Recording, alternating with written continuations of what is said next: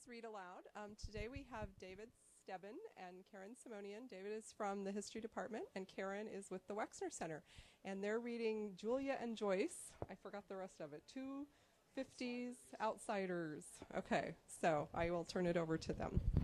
Well, this is a dual event, but the concept makes sense in that the two books are both memoirs of people who didn't do the conventional 50s thing during the era of Ike and Mamie Eisenhower. In other words, they didn't move to the suburbs, live the life that you might see on Liebe to Vivre, for example. And I'm dealing with Julia Child, whom I suspect everyone in this room knows about, and knows about even more now that there's this movie, Julie and Julia, which some of you may have seen. The catalyst for my interest in this book, I don't read a lot of books for pure pleasure anymore, because if you're an historian, there's too much to read. But every so often I succumb to the temptation. And you really know it's tempting when I actually buy a new hardback book, which my spouse will assure you I almost never do. So I almost never buy a new paperback book anymore. But Julia Child was interesting to me because she was, in her own way, a revolutionary. She helped make a big change, and a kind of unlikely revolutionary in a lot of different ways. So when her memoir appeared, I thought, well, I should look at that. So I went to the bookstore and looked at it and was seduced by how well written it was from the first page. So I bought it when it came out in 2006. It's now on the bestseller list again, and maybe higher up because of the movie. And it's the classic example. The movie is good. We saw the movie together. We liked the movie. The book is better. Read the book. So I say this not to please the librarian sitting in front of me, but because it's true. And so I have a few excerpts I would like to read from this memoir entitled My Life in France. Published in 2006, 2 years after she died, and 3 years or so before the movie came out. Okay. So the first excerpt takes place, they have just arrived, Julia Child and her husband Paul, in France. It's November 3rd, 1948. He works for the State Department. He does exhibits. He puts them together. And he's got one of the best exhibitor jobs in the world at the U.S. Embassy in Paris. And she is coming along in true sort of 50s era fashion as the spouse. She has no official job. She has had French in school but can't speak a word of it. She's never been to France before, etc. She describes herself earlier in the book as a rather loud, unserious 36-year-old Californian, 6'2". And perhaps crucially, she knows nothing about cooking. All right, so here we are. They get off the boat at 5 a.m. They clear customs by 7 a.m. They claim their small blue station wagon, nicknamed the Flash. And then they drive to Rouen. And so here we go. At 12:30, we flashed, the car turning into a verb, into Rouen.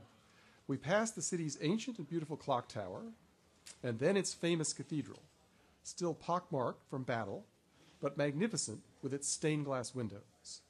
We rolled to a stop in La Place de Vieux Marché, the square where Joan of Arc met her fiery fate, and there the Michelin guide directed us to Restaurant La Couronne, the Crown, which had been built in 1345 in a medieval quarter-timbered house. Paul strode ahead, full of anticipation, but I hung back, concerned that I didn't look chic enough, that I wouldn't be able to communicate, and that the waiters would look down their long Gallic noses at us Yankee tourists. It was warm inside, and the dining room was a comfortably old-fashioned brown and white space, neither humble nor luxurious. At the far end was an enormous fireplace with a rotary spit on which something was cooking that sent out heavenly aromas. We were greeted by the maitre d'hotel, a slim middle-aged man with dark hair, who carried himself with an air of gentle seriousness. Paul spoke to him, and the maitre d' smiled and said something back in a familiar way, as if they were old friends. Then he led us to a nice table not far from the fireplace. The other customers were all French, and I noticed that they were treated with exactly the same courtesy as we were. Nobody rolled their eyes at us or stuck their nose in the air. Actually, the staff seemed happy to see us. As we sat down, I heard two businessmen in gray suits at the next table, asking questions of their waiter, an older, dignified man who gesticulated with a menu and answered them at length. "What are they talking about?" I whispered to Paul. "The waiter is telling them about the chicken they ordered," he whispered back. "How it was raised, how it will be cooked, what side dishes they can have with it, and which wines would go with it best." "Wine?" I said. "At lunch?"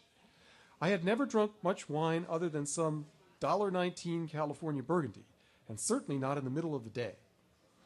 In France, Paul explained, good cooking was regarded as a combination of national sport and high art, and wine was always served with lunch and dinner. "The trick is moderation," he said. Suddenly the dining room filled with wonderfully intermixing aromas that I sort of recognized but couldn't name. The first smell was something oniony. Shallots, Paul identified it, being sautéed in fresh butter. "What's a shallot?" I asked sheepishly. "You'll see," he said. Then came a warm and winey fragrance from the kitchen, which was probably a delicious sauce being reduced on the stove. This was followed by a whiff of something astringent, the salad being tossed in a big ceramic bowl with lemon, wine vinegar, olive oil, and a few shakes of salt and pepper. My stomach gurgled with hunger. I couldn't help noticing that the waiters carried themselves with a quiet joy, as if their entire mission in life was to make their customers feel comfortable and well-tended. One of them glided up to my elbow. Glancing at the menu, Paul asked him questions in rapid-fire French.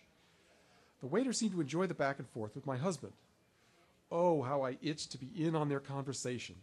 Instead, I smiled and nodded uncomprehendingly, although I tried to absorb all that was going on around me.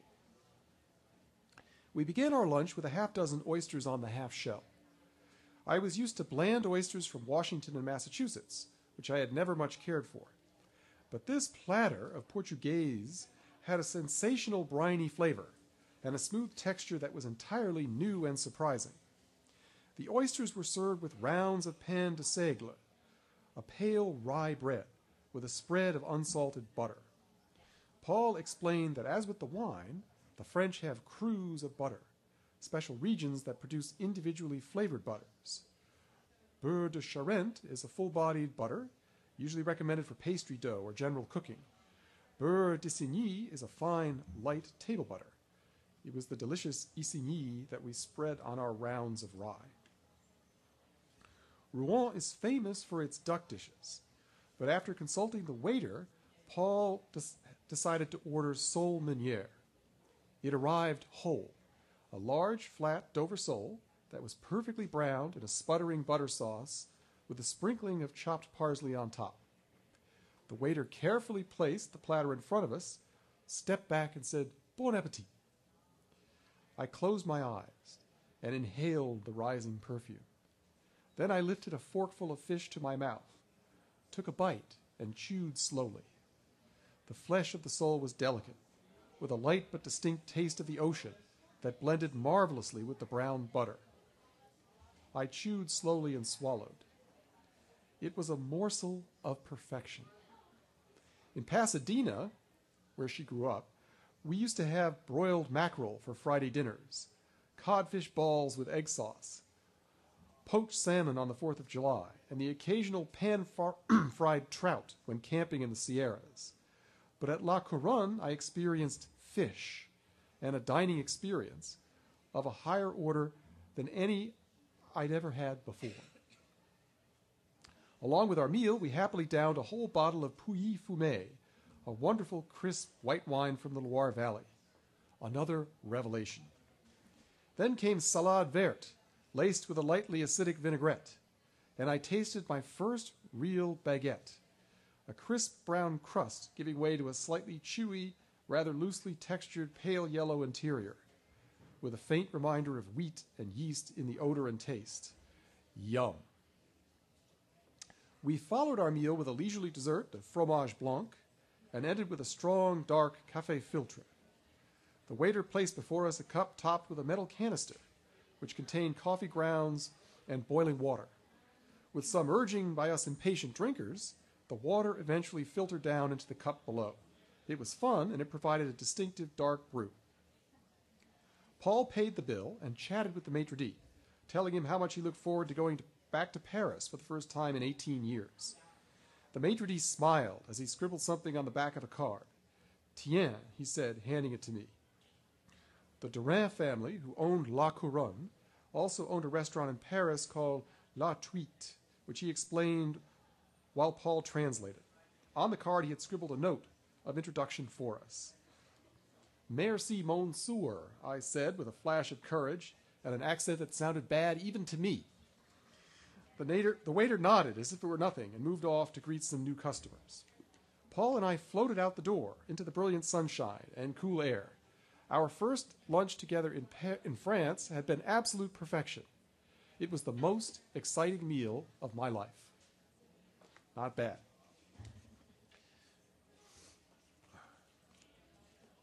All right. Here's another excerpt, which again gives you some of the flavor of the time. On November 5th, they're in Paris now, on November 5th, a banner headline in the International Herald Tribune proclaimed that Harry S. Truman had been elected president, defeating Thomas Dewey at the 11th hour. Paul and I, devoted Democrats, were exultant. My father, Big John McWilliams, a staunchly conservative Republican, was horrified. And one side note here that she doesn't mention, Paul was a Democratic administration appointee. If Dewey had won, they would probably have had to go home.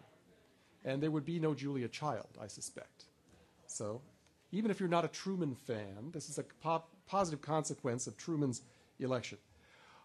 Pop was a wonderful man on many accounts, but our different worldviews were a source of tension that made family visits uncomfortable for me and miserable for Paul.